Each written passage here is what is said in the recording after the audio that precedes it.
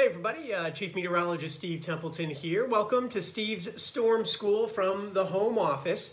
Every Wednesday we've been doing this so that kids who are getting homeschooled can kind of quench their thirst if you have a little curiosity about weather. That's why we're here. And I'll open it up to general questions in a second. I'll start off with a little example about radar, a real life example actually that happened last night. And then we'll open it up. I'll have some pictures and videos to help explain some of these science concepts. Just tell me your kid's name and age. William, who's age 9.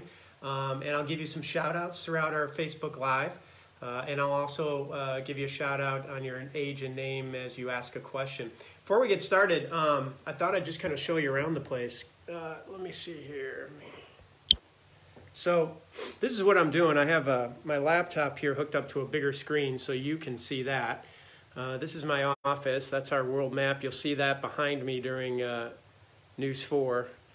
Those are my kids' pictures. That's Seamus right there.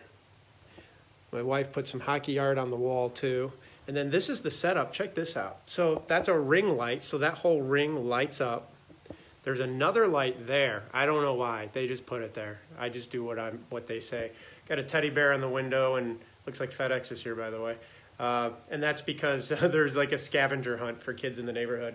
By the way, that phone, that's how we broadcast, and it gets really hot. So I'm just looking into a phone, but I have a fan on it so it doesn't overheat. But that's pretty much my little setup here. How about John, who's age 9.5? Let me get this thing set back up. Willie, who's age 8. So again, welcome to Steve's Storm School. I'm going to start things off explaining a real life example of something that happened on radar last night. We had a tornado warning.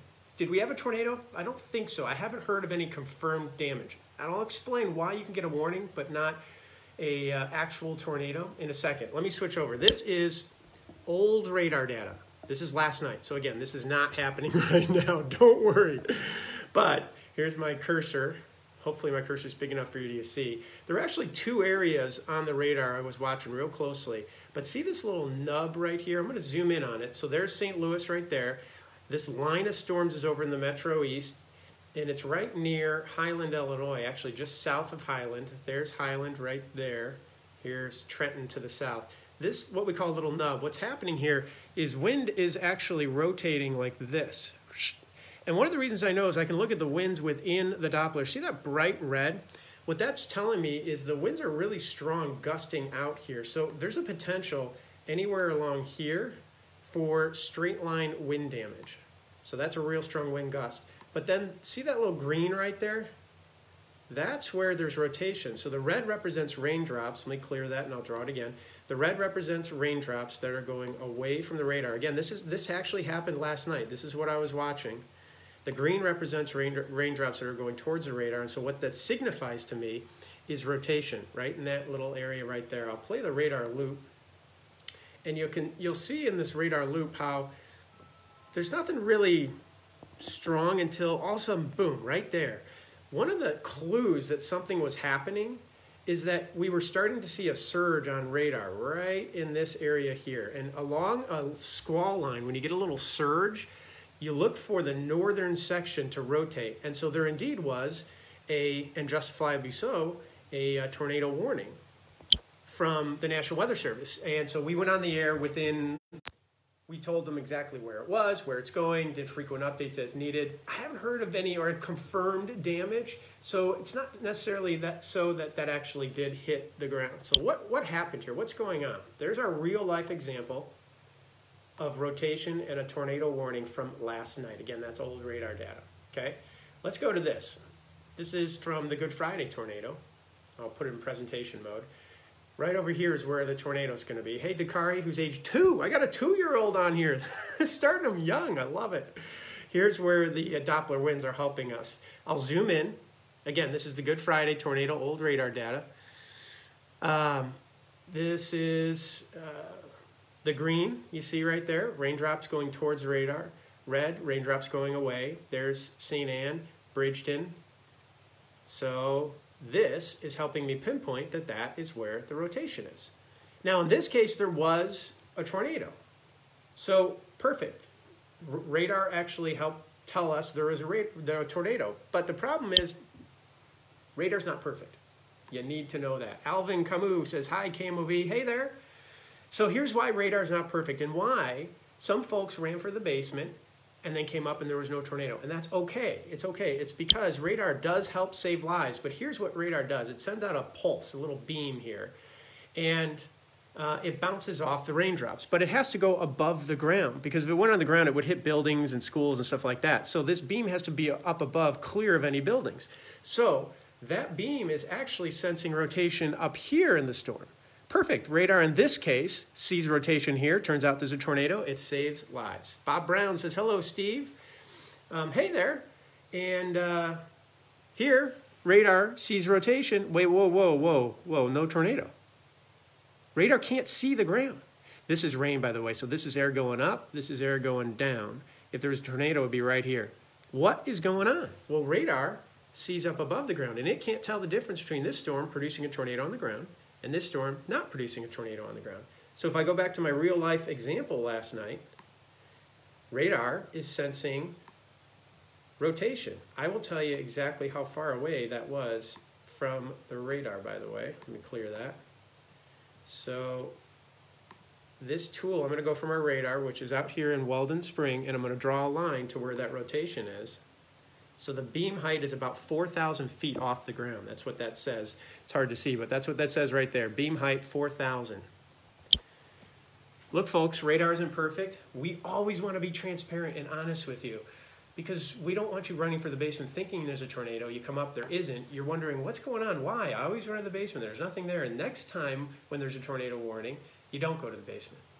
We don't want you doing that. Think about it like buckling up, like a seatbelt. You buckle up, not because you think you're going to be in an accident, but because it's the safe thing to do and the right thing to do. I buckle up all the time, and I'm not in an accident, but I still buckle up. I hope that if you happen to be, and this is for very few people, very few times a year, sometimes no times a year, sometimes 7 times a year, if you're one of the people that has to run to the basement because you're in that tornado warning, know that you're doing the right thing, but radar's not perfect. It may not necessarily produce a tornado. All right, let's get to some questions here. Hopefully you like that kind of real life example. There was a tornado warning, and I have heard of some damage, straight line wind damage from a couple storms, South City, Bismarck, Missouri, Mascoutah, Scott Air Force Base. So there was definitely some straight line wind damage last night, by the way. All right, Alvin's from Hazelwood. Hey, Alvin. Let me get to some questions here. Hello from Danny Bowman, age 9, from Henry Elementary. What's up? He said that, what's up, not me. Hey, Henry. Amy Kerber's on here, one of our 4-1 storm spotters, who says hi. All right, and Mr. Bob's Head Start Classroom. Avery, age 7, wants to know if floods can hurt animals. Great question. So yes, it can. It can. Let me get to some pictures of flooding and stuff. It can, but however, you know, animals have this innate ability to kind of know something's up, something's wrong. But if they get caught, just like humans can get caught in a bad situation, I'll show you some flooding here. This is from Park Hills. And how do you get this? You get too much rain in too short of time. Let me hit presentation, and it'll play. But, you know, let's say you're a rabbit and your home was in this little culvert area where underneath there's grass. Yeah, it could be bad, but I'm telling you, they sense things, and animals tend to know, and this is just my a non-scientific opinion on that. They tend to know where to go. Let me get to an example of how animals, because here's another question, Avery, can tornadoes hurt animals? Well, yeah, absolutely. But I have a picture of some damage from homes in, like this one, from the Good Friday tornado. And there was a home that, like this, was just really destroyed, and no one was home. No one got hurt. No one got killed in the Good Friday tornado, by the way. People were prepared. They had ways to get the warnings. But there was 2 brothers I spoke to as I inspected some of the damage, and they said, well, that house across the street, that's our parents' house. They weren't home, but the 2 dogs were. 2 dogs were home. The brothers came out of their house. They saw their parents' house, no roof, no walls, and walking up out of the basement, the 2 dogs. They survived. How did they know to go to the basement? Because they were watching Channel 4. All right. Hello, Gavin 9, Gia 4, and Micah 5, soon to be 6. Happy early birthday to Micah, all from O'Fallon, Illinois, from the Smith family there. And Travis 9 and Jocelyn 4, how do tornadoes start? Travis 9 and Jocelyn 4 are curious about tornadoes. Good question. We're not 100% sure. There's still a lot of science and studying that has to go into it. One of the reasons why it's hard to walk up to a tornado and measure it. So the science of tornado genesis, the beginning of a tornado, has gotten a lot better. But basically there are ingredients.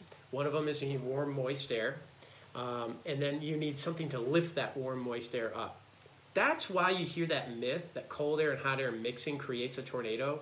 That's not true. Cold air and hot air mixing creates sometimes storms if you do have warm, moist air. It's an ingredient. It's kind of like baking a cake. You can't give someone flour and say, bake me a cake. No, I need sugar, I need eggs, I need an oven. So if you have warm, cold air hitting, that's that lift. And then you have the warm, moist air, that's another ingredient. The other thing you need is spin in the atmosphere. We call it shear because we like big fancy words. In fact, I'll show you what shear kind of looks like here. We like big fancy words in weather to make us sound smart. But if you can see closely, the clouds are moving in two different directions. This layer is going this way, this layer is going this way. Top layer is going from right to left. So that's shear. So there's an ingredient that could create a tornado. No tornadoes created in this video. So again, it's just an ingredient. So if you can get those ingredients together, you still might end up just getting what's called a supercell thunderstorm. And here's what a supercell thunderstorm looks like. This is a persistently rotating storm. The air is going up, up, up, and it's rotating as it does. And if you look closely, you'll see this whole storm just spinning. No tornado. If there was a tornado, it would be right about here. So let's say you get all those ingredients together. You got that shear, you've got that warm, moist air, you've got a strong storm and updraft, and air's kicking up because cold fronts come in, hitting that warm front, warm air that is, and you've got this spinning storm. Well, where's our tornado? Turns out about 3 out of 4 of those spinning storms don't produce a tornado, those supercells. And 1 out of 4 do. And we're not exactly sure why. We think it has something to do with the way that the storm tightens and stretches up. It's kind of like, the tightening part is kind of like when a figure skater spins around and they stick out their arms. That was the worst example of spinning. What was that? They stick out their arms and they spin around, and then they bring their arms in and they spin faster. That's the conservation of angular momentum, and something in the atmosphere does that. It takes the spin and tightens it, brings it in a little closer to the axis of spin, and that makes it go a little faster. So we have some clues, some ideas, but it's really hard to measure and figure out. Tornadoes start. Ingredients. Are tornadoes most common in St. Charles? No, not really.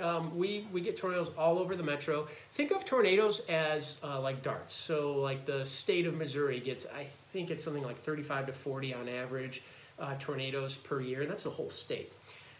So let's say I gave you 40 darts per year and just said throw them at the state. Most likely they're going to hit farmland. Rarely are they going to hit a city. And then when they do hit cities, in our area, it's happenstance. So if you have 2 tornadoes in St. Charles in 1 year, don't think that you're some kind of magnet for tornadoes. It's just a coincidence. Now, remember I said that tornadoes happen because of these ingredients coming together? Turns out the United States is the tornado capital of the world. 49 out of 50 tornadoes around the world happen in the United States. And of course, in the United States, they happen generally in the Midwest, the South, the Central Plains. They can happen in any state. But they usually happen in kind of the middle and southern part of the United States. Why? Appalachian Mountains here, Rocky Mountains here. Right in between, relatively flat. So cold air from Canada, warm, moist air from the Gulf of Mexico can easily collide. No mountains in the way to stop or impede them. So you can get those ingredients, one of the ingredients, that warm, moist air colliding with the cold air from Canada. But there's also a jet stream that comes through and adds that shear. We had some shear yesterday, by the way, and so we had an environment where we thought, well, you know, an isolated brief tornado would be possible. All right, let's see here. Susan Klingenberg Craig wants to know, how do clouds form? So let's start with what are clouds? Clouds are water. It's just water. Little droplets of water that are so light they don't fall to the ground as rain. So they just float, trillions and trillions of them. Now, it's not always liquid water. Sometimes they're ice crystals. And if you ever look up and you see, it feels like a bright day, but it's kind of, you look up and it's a milky white sky. It's kind of wispy. You can see through the clouds. Usually those are glaciated, meaning they're all made of ice. We call those cirrus clouds. So how does that happen? You've got to take moisture from near the ground and lift it up. Have you ever heard of thermal? The ground heats up, the air near the ground heats up, the air starts rising. You will literally see the air rising because as it goes up, the water that's in the air will start to condense into little droplets and form a cloud. So that's exactly what's happening there. Air is going up and the water in the air is condensing into water droplets or freezing into little icicles. So essentially what you've done is you've taken warm, moist air and you've lifted it up where it's colder. You can do that in the wintertime usually. When you go and you make a brief cloud and eventually it moves around and dissipates it because it evaporates. But what you're doing is you're taking warm, moist air and putting it into cold air. So what the atmosphere does is it takes warm air near the ground and it has to lift it up to get to the cold air. That's how clouds form. All right, Braxton, who's 6, Erica, who's 4, is it true the arch can control weather? No. No, it's not. I was going to make a joke about it, but no, because that's just a persistent myth. Not that I know of, unless there's some kind of secret scientific plan that I don't know about. No, it's not. No, the arch is beautiful, gorgeous. It's been struck by lightning several times. Don't think things only get struck by lightning once. The arch has been struck by one storm multiple times. But no, it doesn't control weather. Here's what happens. Some people think, oh, the storm split and it missed us because of the arch. Or the storm split and missed us because I live in a valley. Or the storm split and it missed us because I live near a river. What you're seeing is you're seeing the storm split and you're remembering it. So your perception is something happened there to create that. But it's not something like topography or geography. Remember, storm is up above. It's not really affected by hills. It would be affected by huge mountains, but not really affected by hills or valleys or the arch. The arch is minuscule compared to a 50,000 tall storm cloud. So those storm clouds could care less about the buildings or the arch. They're not affected by it. So don't think because you live near a river you can't get hit by a tornado. You most certainly can, absolutely. And so people have this perception, though, when you see a storm split, you think, oh, I can't be hit. You remember that, but you don't remember the times where you were hit by the storm and it didn't split. Gavin Smith wants to know, are the ice crystals in the clouds during the summer? That's a great question. I love that. So he was listening to my explanation about clouds. What are they made of? Water droplets and sometimes ice crystals. Yes, during the summertime, the storms actually get even taller because there's more heat to drive them taller. And the higher up you go, the colder it is. You think of a mountain, it's brown, brown, brown, and then all of a sudden there's snow at the top. So the higher up you go, it's colder, right? So if you can thrust that water higher up, it's going to be colder. And not only will there be ice crystals, but there's probably a lot of hail in summertime thunderstorms that you never see. And that's because, and hail, by the way, is a chunk of ice.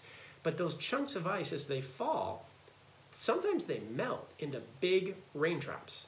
And a lot of times our heavy summertime thunderstorms are big raindrops that used to be hail. So it's raindrops and hail up above, they fall and all the hail melts and then it's just big plops of raindrops. So great question though. So even if it's hot in here near the surface, remember the higher up you go, the colder it is. How do shelf clouds form? From Amy, she wants to know how shelf clouds form. I saw one last night. Cool, yeah, let me go back to that radar and explain why you saw that last night too. So, again, this is old radar. This is not happening now, but I was using this at the beginning to explain a tornado warning. But see the leading edge of this line right here? That produces a shelf cloud usually. And that's because you have the cool air. You know when you get hit by a thunderstorm, you get that cool air? The cool air, which is right here, is colliding with the warm air that I'm putting for W. And as that happens, the warm air gets lifted up. And that creates a cool looking shelf cloud. Let's see, I know I've got an example here from our friend Daryl Hersman. Let's see here. That's tornado. This is from my quiz last week, by the way. I still have some slides from if you want to look at the live Facebook Storm School from last week. We have a quiz there. So this is going to be a shelf cloud, and this is what it looks like. So what's happening here is from the left, you're going to get rain, and out ahead of the rain, you have cool air. So there it is really quick. Don't worry, I'm going to slow it down. That's it, right there. That's the shelf cloud. So you have really cool air from the rain. Rain's back over here, but the cool air's out ahead of it. Kind of like when you spill milk, it splatters outwards. Well, the cool air's splattering outwards, and then it's hitting the warm air, and it's lifting it up right here. And that's creating this cloud. Sorry for using my fingers, but hopefully that explains it. But bottom line is, you're witnessing the interface of inflow. Inflow is warm, moist air going like this into the storm. And outflow. Outflow is the cool air that rushes out of the storm. And it manifests itself. Manifest is a word that means it shows itself. You can visibly see it. It manifests itself in the form of a shelf cloud. Great question. Let's see, Elliot, who's 5. Cool, thanks for being on here, Elliot. Thank you for doing this for the kids. My pleasure. My stepdad has chased storms before. That's awesome. Hopefully he's trained and knows what he's doing. Where did that go? My stepdad says, what's your favorite kind of storm to monitor? So I don't like storms. I mean, they're fascinating, but, you know, from my perspective, storms can hurt people. Even last night, it was a low, but it's still a chance of an isolated tornado. But I was more worried about wind damage, you know, and like a tree coming down on somebody's home or car. So it's not that I like to monitor potentially tornadic or severe storms, but I do know that's when I'm needed. And so my training of how to communicate, because that's a lot of what I do. I'm a science communicator. So I understand science, but I'd like to think I understand how to communicate that to people. So my training, how to read the radar, how to communicate, isn't important if it's sunny and 70. You've got an app for that. So it's not that I like severe weather, but I know that I'm needed and I can be helpful. And so I feel like I can help the community. So that's really, I don't want to call it my favorite, you know, storm to monitor, but it's when I know I'm needed and all the training and hard work I put into understanding storms and radar can be put to use. Linda York, Nashville, Illinois. That's where my wife's from, Linda. Drove through a shelf cloud. Hi, Steve. Yeah, drove through a shelf cloud last night, no doubt. And you know what? The cool thing about shelf clouds is you see it, and if you're in that warm air, nothing's really happening yet. And then all of a sudden, boom, you get the gusty winds, you get the rain. So seeing it visually gives you the clue, something's up, something's coming. And that's good because Mother Nature can help get people indoors that way. Can lightning strike and kill people? From Danny from Baldwin. Hey, Danny, thanks for joining us. And Jennifer Avery wants to know, Christian, who's age 11, wants to know, can lightning create glass? I think so, because I saw it in a movie once. Wasn't that like Sweet Home Alabama, where lightning struck the sand and turned the silicate into glass? So I'm going to base my answer on that. But as far as can lightning kill people, it can. To Danny's question, Danny from Baldwin. So it can. It doesn't always. A lot of people get struck by indirect lightning, so it hits maybe a tree and then comes and hits them, and by the time it hits them, it has less energy. But it can kill people. If it doesn't, it can mess you up a little bit. It messes up the signals in our brain, the electrical signals that tell like my arm to move up and down. And so sometimes people who are hit by lightning that survive, they have trouble learning how to move again, talk again, walk again. But a lot of times, well, not a lot of times, the way lightning hits, whether it be people or a car or a plane, it's called a flash over, which means instead of the lightning and all 50,000 degrees Fahrenheit of the bolt going inside my body and hurting the inside, it flashes over my skin and down to the ground, because that's what it's trying to do. It's trying to get to the ground. I'm just in the way. You don't want to be in the way. So it's flashing over me, and that's why planes can get hit, and it flashes over and around the plane. Or a car, you can be safe in the car, not necessarily because there's rubber tires. That's not the case. But because it hits the car and then flashes all around, going through the metal, which is a good conductor, and then down into the ground. And so if you're sitting in the car and put your hands in your lap, don't touch anything metal, if you can be inside, you want to be inside a house. But if you can't and you're in a car and you're in a lightning storm, that's not a bad option. You certainly don't want to be outside. All right, let's see here. I had hail. I think it was pea-sized. A lot of people had that. Let's see, Elliot 5, how is thunder made? Hey, Elliot, again. So thunder is the sound that lightning makes. Lightning is light, thunder is the sound. So I mentioned lightning is 50,000 degrees Fahrenheit. So that heats up the atmosphere.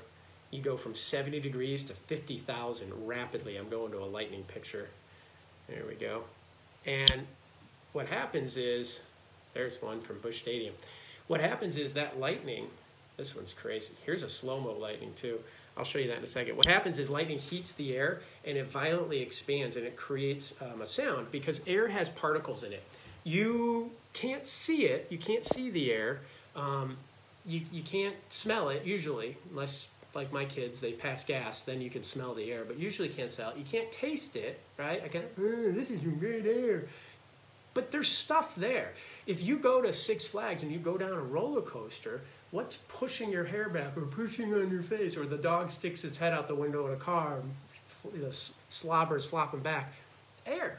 So maybe I can't see it, maybe I can't taste it, but I know there's stuff in it.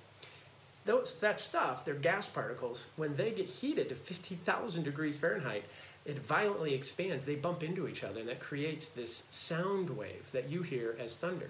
Now, sound, just like my voice, the farther away I am, the softer it is, right? So if farther away you are from lightning, eventually that sound it's called dampening, it just weakens and fades away, and you might never hear thunder. If you see lightning and you don't hear thunder, you're okay, you're safe. If you hear thunder, you're close enough to be struck by the next bolt of lightning. All right, let's see. We had crazy lightning in Baldwin last night from the Currens. Yeah, the thunder caught me by surprise a few times. It was loud too. We had a lot of it. And even after the severe threat had passed, there was still some thunder and lightning. Let's see. Hi, Steve. From Alfie, who's 12 in Belleville, Illinois. Why are there different types of lightning? Lots of different types of lightning. There's ball lightning, which we don't understand a lot. That might be something you can Google, but that's something we don't understand. Try to give you some topics to Google and research today, too. And there's different colors of lightning. In fact, I think I just saw a question about that. Travis 9, Jocelyn 4, what is the light in lightning? So when lightning is partly energy being given off, and it's partly, let's see, these atoms that are releasing, I have this explanation here for you. These excited atoms releasing light, it's called luminescence, and it's bioluminescence is similar to what a lightning bug, bio means like living, so that would be created by a creature. Well, luminescence in this case is created by the electrons jumping from atom to atom and releasing light. So some of this color in the lightning can be due to what's in the air. There could be haze, dust, moisture, and so sometimes that can change the color. But also the temperature. Lightning gets its color from heat. So it depends on a few different things, but it's excited atoms releasing energy, creating light, which are photons, and depending on how hazy it is, depending on the temperature of the lightning, they can be different colors. You can have like purple lightning, I've seen yellow lightning, very vividly pink lightning, white lightning. White Lightning, it's a good band name, isn't it? It might actually be a band or a song. I'm 15, this is from Joseph Miller. I'm 15, there was a shelf cloud in DeSoto, and it was scary looking. Yeah, Joseph, and we talked about those shelf clouds. It's a good thing that it was scary looking because it tells you something's not right. I probably should be inside and away from windows. It's not necessarily producing a tornado, but it does tell you Mother Nature's bringing something strong your way. A lot of those storms last night were 40 to 50 mile an hour wind gusts. And typically in order to, not always, but typically to get damage, you need to be up around 60 miles an hour. And that's why 58 miles an hour and above makes a severe thunderstorm warning. So the National Weather Service, who issues all the warnings, has to decide, based on radar, based on data they're getting from storm spotters, storm chasers, from the airports that have anemometers that measure wind. Do we think that this storm is producing or can produce 60-mile-an-hour winds or above? If the answer is no, then and it's not producing big enough hail, it's not producing a tornado, because those are the only three things that can make a severe thunderstorm, then there won't be a warning. And so sometimes you can get a really heavy storm, 40, 45-mile-an-hour gusts, downpour, lots of lightning, pea-sized hail, and there's no warning. That's why. Felix and Lucas wonder how often people are struck by lightning. Let's see. Lightning tests in the US. So I don't know how often people are struck, because you could end up having a lot of people struck, but only the ones that get reported are the deaths. So let's see, it looks like from 1990 to 2003, I just did a quick Google. So that was over a 13-year period. 12 people in Missouri were killed by lightning. So it's almost 1 a year in the state of Missouri, and it's almost 2 a year in the state of Illinois, 24. Keep in mind, in Illinois, you have a larger population because of Chicago, so it gets weighted a little more that way. So I don't know exactly how many people are struck, but we do keep records of how many deaths there are. Stella, who's age 8, when you were little, were you afraid of storms? No, I don't recall being afraid, although that is how a lot of meteorologists start. They're afraid of storms, and then they learn about storms. So what for me, it wasn't that I was afraid. I want to show you what happened with me is I first started in earth science classes because I thought I might like geology. Turns out I don't like geology. But I loved looking at stuff like this and thinking, huh, what is that? What's that made of? What's going on? Why is it moving up? Why is it changing? Why is this spreading out? Why is it not going higher? I mean, I was that kid just like, why? And then I started learning why, and I just thought it was so cool that you could look at this and know what's happening with the winds, what's happening with the temperatures, what's happening with the moisture in the air. I just thought that was so cool. I learned something in earth science called adiabatic heating and cooling. I know, we love fancy words that make us sound smart, and we're not that smart, but adiabatic heating and cooling. So when you take air and you just lift it up, you're not cooling it, you're not adding heat, you're just lifting it up. Because of the pressure change, it actually cools. And so as you lift air up and it cools the moisture and it condenses into little droplets, boom, you got clouds.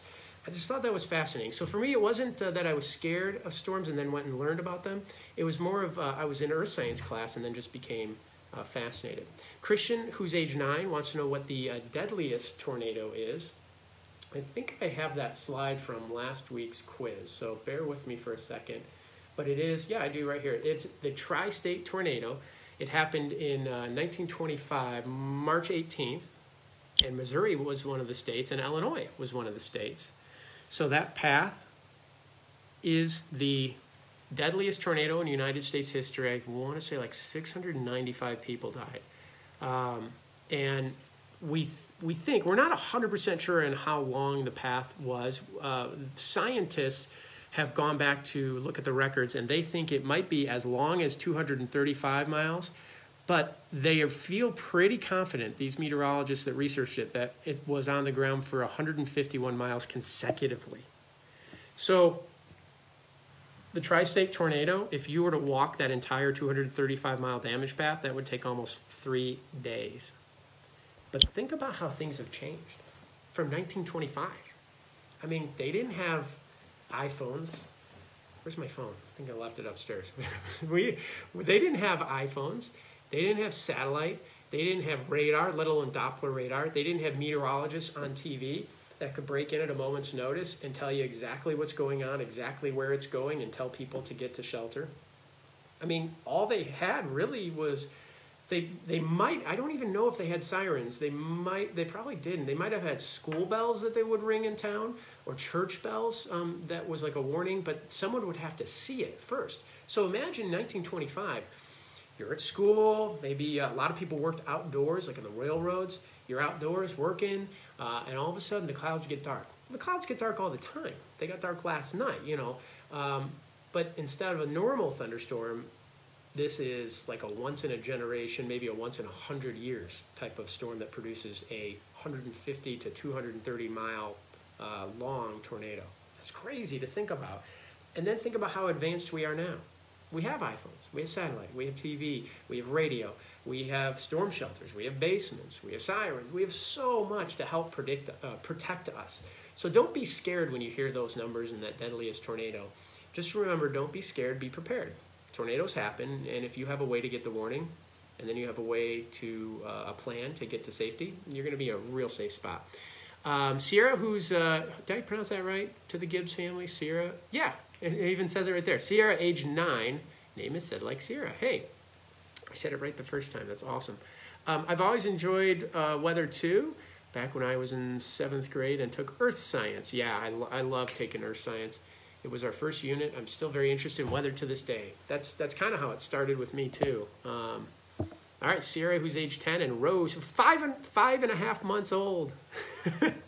Now, I think you win. The 5.5, there was a 2-year-old down here earlier, but I think the 5.5-month-old wins.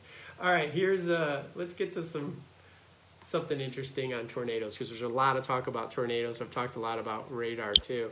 Hey, from Ham and Jack from the Cases, welcome back. So we talked about tornadoes, and I just want to show you that this is how we rate them. So this is the damage scale, EF0 to EF5, and this is the estimated wind speed. So we really don't know what the wind speed is on a tornado. So when you hear us say like, it was an EF3 with 150 mile an hour winds, we don't know. We don't know for sure. We've used science to pin down that range. It might have been 145. It might have been 155. But here's the thing. It's all based on damage. So what if you have like the worst tornado we've ever seen in our entire lives over a wheat field? We're not going to know, because the damage to that wheat field could be done, the same type of damage could be done by an EF2 tornado, let alone an EF5. You just can't tell. You need structures and damage to know how bad it is. So the rating system, this EF scale, is flawed. It's not great. It's the best we got. And it turns out there was the widest tornado on record in El Reno, Oklahoma, at 2.6 miles wide. At first rated an EF5, and that's because it was near kind of the epicenter of the National Severe Storms Lab and storm chasers and research, and so there was a Doppler radar on a car, on a truck, that measured it from a distance, and its assumed wind speed would put it as an EF5. Well, it turns out it didn't do EF5 damage. So now you have this battle like, well, wait a second. If radar is giving us a real good indication, scientific evidence that this is probably 200, 210, 220 mile an hour winds, but the damage only tells us, it was 150 mile an hour winds, what do we rate it? Well, you can't put a radar in every tornado, but you can look at the damage from every tornado. So to protect the integrity of the data set, the National Weather Service has stuck with just saying we're only going to look at damage. We're not going to change it based on radar data. And so it was downgraded from an EF5 to an EF3. Everyone kind of knows it was faster. But it's a good evidence that it's flawed. Micah asks, what's the difference between a tornado watch and a tornado warning? Okay, so a watch is when the ingredients for a tornado come together. And I like to think of it as like you're watching with binoculars. You're watching. You're not doing anything. Nothing's actually, you're just kind of keeping an eye out, right? This would be an example. Let's say you had, not that, let's say you had a tornado watch, because you know the ingredients are coming together to produce severe weather and storms. It might look like this. There's no tornado in this. There's storms developing. The ingredients might be there, but nothing's really happening. We don't have a tornado. So watches, you're watching. A warning, I like to think of it as like, warning, warning, danger, danger, warning, warning. You're doing something. You're actively doing something. This would be a warning, right? Warning, warning, danger, danger. Yeah, absolutely, you're running for the basement. But remember, there's also something called a Doppler indicated tornado warning. Now that's still warning, warning, warning. You need to head for safety, danger, danger. But sometimes that can look like this. And this storm is rotating, but there's no tornado. And that's because we radar's not perfect. It can't see what's on the ground. So it sees that spin. It gives you the heads up. Hey, this might produce a tornado. Danger, danger, warning, warning. And last night we had a Doppler indicated tornado warning. I'll go back to this for anyone that might have joined late. This is old radar data from last night. Again, this is old. And you'll see St. Louis is here. This is the radar you're used to looking at. This is the Doppler winds. It lets me see within the storm so I know which direction that the winds are moving. And I'm going to zoom in on what was a tornado warning. And it's right here. See this little nub? What's happening here is winds are rotating right in this area here. So if there was a tornado, it would be south of Highland, right about there. So we were on the air with this. Over here on the Doppler wind side, what I saw was real strong winds. The red means winds are going away from the radar. So there could have been straight line wind damage in this location right here. And then just north of there, you have that green, that's raindrops that are going towards the radar. So that told me there was a spin in the atmosphere right here. So if there was a tornado, it would be right there. And then that would be straight line wind damage. That's Highland, Illinois, by the way. So we were on the air with this. I have not heard of any damage, confirmed damage from that, so I don't know that it hit. So what it might have been was radar seeing at 4,000 feet. That's actually literally how high the radar beam is above Highland, Illinois. 4,000 feet, it sees spin, but that spin's not on the ground. So it's just one of those storms that's spinning up here, la la la la la, spinning, no damage.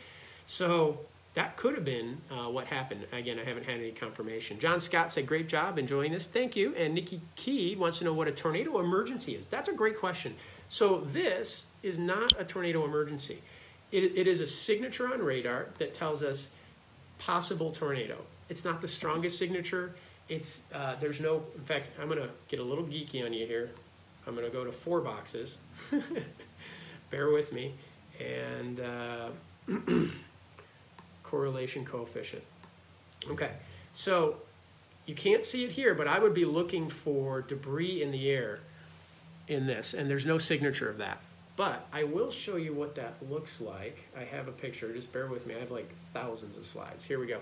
From the Good Friday tornado, get you a little closer. And what you're looking at in the upper left is normal radar.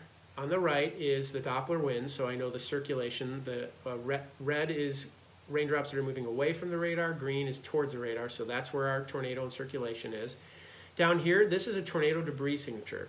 And it takes some expertise to really know exactly what you're looking at, but that little blue right there in that circle is actually debris wafted into the air. And the radar can see that what's in the air is all different shapes and sizes.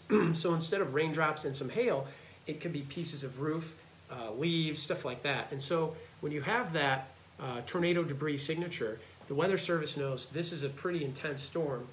It could be EF4, EF5 maybe. It's looking like a real solid signature. A lot of debris lofted very high. The higher the debris is lofted, there's some research that says the stronger the tornado potentially. And so they may issue what's called a tornado emergency. Typically, they save that for when they know it's on the ground. And here's why. When you hear me say, hey, there's a tornado warning, it's Doppler indicated, nothing on the ground right now, but I need you to head to the basement. You think, I hope, you think, don't panic. There could be a tornado. Let's find out where it is and figure out if I have to go to the basement, okay? Now, let me try that a different way. This is a tornado emergency. You need to be heading for the basement immediately. If you're in this city, this city, this city, we have a tornado on the ground. It's likely a large and powerful tornado. Again, tornado emergency. 2 things. One, my tone, and the second thing is that word emergency separated this particular tornado warning from the kind of weaker one where we weren't sure it was on the ground. It's all an effort to motivate you. It's all about reaching the public and getting people to safety. So we hope you take it serious all the time, but for some of those people who decide, oh, tornado warning, I'm going to go out on the porch and take a look. When you hear tornado emergency, hopefully you rethink that and you head to the basement. Tornado emergencies are rare. Usually it's when they know it's on the ground and it's not an EF1, EF2. You never really know until the damage is done, but it's usually when they think this could be EF4, EF5 type tornado.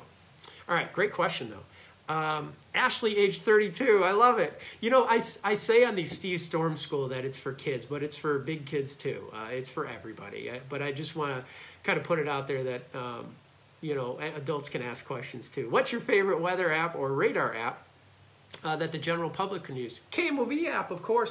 There's a lot on there where they actually redid it, and on the radar you can hit past, which is like a loop of the radar, and you can hit future.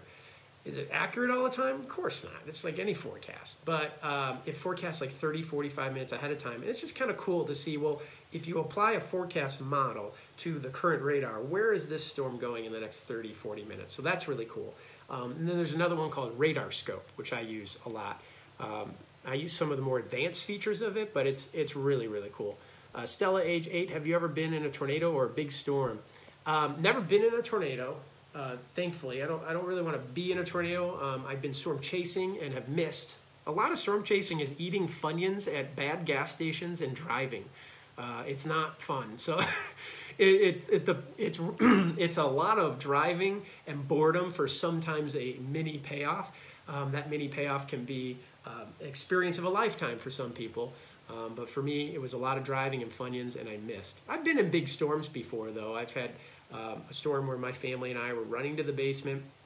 We had a dog who was kind of like Seamus, golden retriever, awesome dog, and in the hecticness of the whole family running to the basement, I mean, he freaked out and he bit me. And that dog, would never hurt a soul, but it was just everybody running to the basement. The trees in the backyard were bending, parallel to the ground. We did end up having roof damage, no tornado, it was straight line wind damage. So I've been in bad storms before. That was in college, actually, when that happened. And by the way, I was fine. I just bled a little bit from my finger, and the dog was still the sweetest dog ever could be after that. It was just that craziness of, what is this family doing? And they're trying to pick me up and carry me, because I was trying to pick him up and carry him to the basement. He's like, no, let me go. What's a PDS tornado watch? Particularly dangerous situation. So remember, a watch means we're watching for the possibility of a storm. A warning means danger, danger, danger, act now, act now. If you're trying to get the public's attention and have them take it serious, hopefully everyone takes it serious. With a warning, you would crank it up to a tornado emergency. With a watch, you would crank it up to a particularly dangerous situation. And that's when you tell people, not only are the ingredients coming together for tornadoes, but long track, meaning on the ground for a long time, violent tornadoes, so EF4, maybe EF5. And hopefully that gets people's attention and makes them take it a little more serious. Ever seen a cow get sucked into the sky? Only in the movie Twister. That was, let's see, Jacob Ferguson asked that. Let's see, do you question lightning within 100 miles? Sean, who's age 10. So, no, if you're 100 miles away, you're going to be fine. Kind of the extent of how far you can get struck by lightning is if you're about 20, 25 miles away from the storm. Let me show you. Let's see if I have a lightning. Bear with me here. I think it was in the, no, I don't have that picture. Darn it. Well, I've got this one. But lightning can strike easily 10 miles from a storm. Sometimes as far as 20 to 25 miles from a storm, not 100. If you see lightning and it's in the distance, this happens a lot in the summertime, and you don't hear any thunder, you're fine. The summertime, you can see lightning from like 80 miles away. How is that possible? Isolated storms. It can be like blue skies in St. Louis, but I see a storm that's over Mount Vernon, Illinois, and which is what, 60 miles away. Keep in mind, storms are tall. They're twice the size of Mount Everest. So I'm not seeing the lightning near the ground in Mount Everest or Mount Vernon. I'm getting my mounts mixed up, Mount Vernon, but I'm seeing high up in the sky in a 60,000 foot tall storm, I'm seeing lightning. I'm never going to hear the thunder from that, and I'm totally safe. And that usually happens in the summertime when you see those isolated storms. Other than Good Friday from April Lawrence, other than Good Friday tornadoes or a tornado outbreak that sticks out in your mind, I wouldn't call this an outbreak, but the New Year's Eve tornado, the New Minden, Illinois EF4 tornado, those are some of the bigger recent ones at least. As far as outbreaks go, there was one in 2011 in Alabama, and I went to inspect the damage and saw some just some bad things. There were something like 272 people that died, I think, just in the state of Alabama on that day, and that was a generational outbreak. That was an outbreak.